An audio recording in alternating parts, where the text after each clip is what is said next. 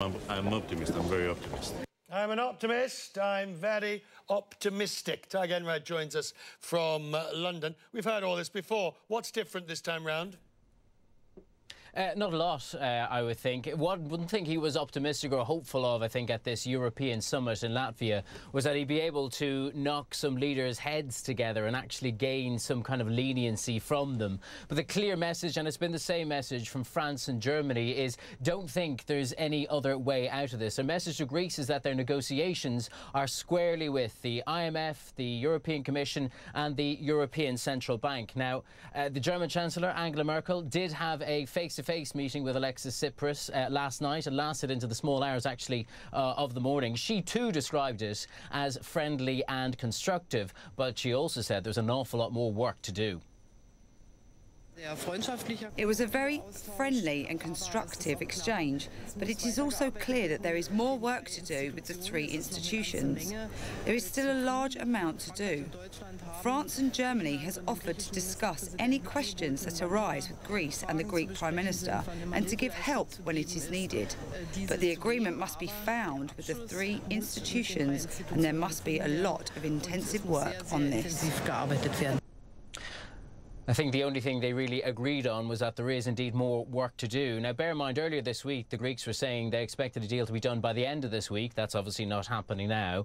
The Greeks are now saying they expect a deal to be done within 10 days. And that takes us very close to that June 5th deadline where they're making their next payment to the IMF. So it is tricky times. And those tricky times, when does the deadline run out? Give us an overview of what the current position is. Well, June 5th is when they make their next payment to the IMF. That's a $300 million payment. And bear in mind, the last payment, they only barely scraped it together. It was a bigger payment, but they were raiding the coffers of hospitals, other state agencies to pay it. So, you know, we are in dangerous territory here. And the issue for Syriza and its leadership, the Greek government, is that they have to appease their MPs back in Parliament. Some of them are even more extreme than those who are involved in the negotiations. And that is probably why Athens is clinging so closely to what is called its red lines in these negotiations. Run it.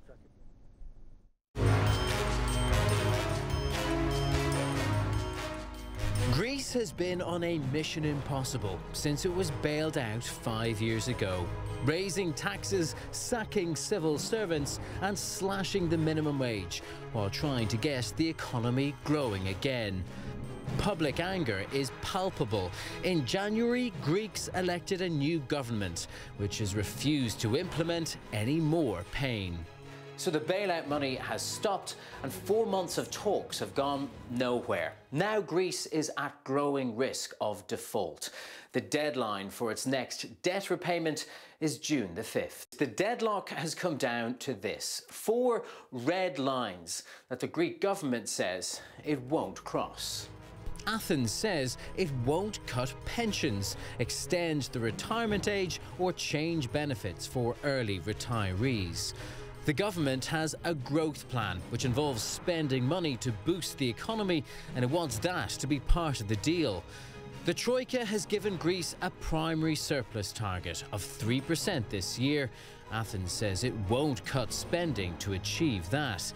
And rather than another bailout and more surveillance, the government wants debt restructuring to allow it repay its existing loans in a longer and more sustainable way. These are the points on which the Greek government says there's no room for compromise. We would describe it as an impossible trinity.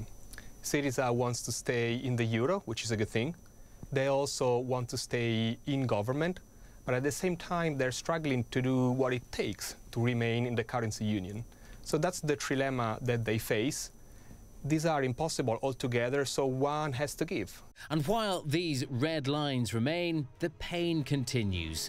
More than 1 in 4 Greeks are out of work, and having shrunk 25% in 5 years, the economy is back in recession.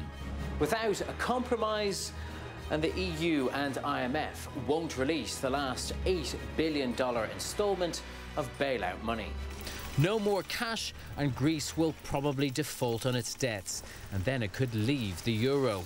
if or when that might happen is unknown, and the consequences impossible to estimate.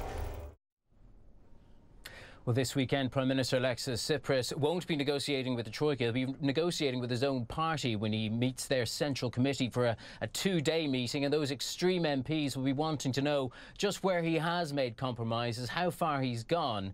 And the danger is, of course, if he goes too far, they pull the plug on his government. And then where would we be? Richard? We'll find out not too long in the future. Tadhg Enright, thank you.